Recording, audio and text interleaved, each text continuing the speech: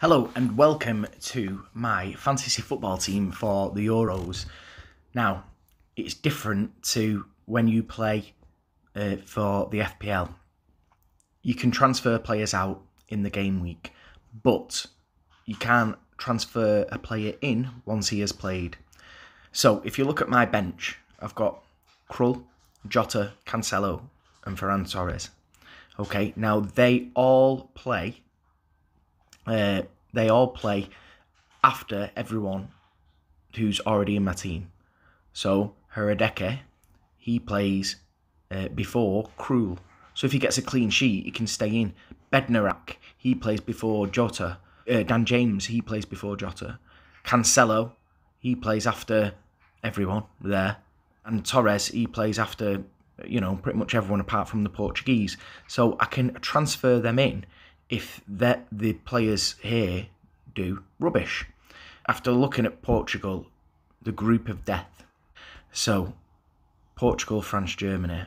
Oh my. So the first game week, Portugal play Hungary. Now they're going to be after blood because they have to win that game. There's no two questions about it.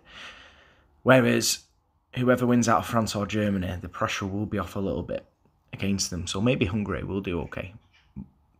Probably not. Portugal play Hungary. And then match day 2.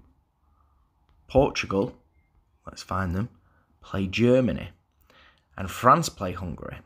So, one tactic might be to take out Jota and Cancelo. Then we can put in 2 French players, or we can use our free hit. So if I free hit in game week 2, then it goes back to my original team game week 3.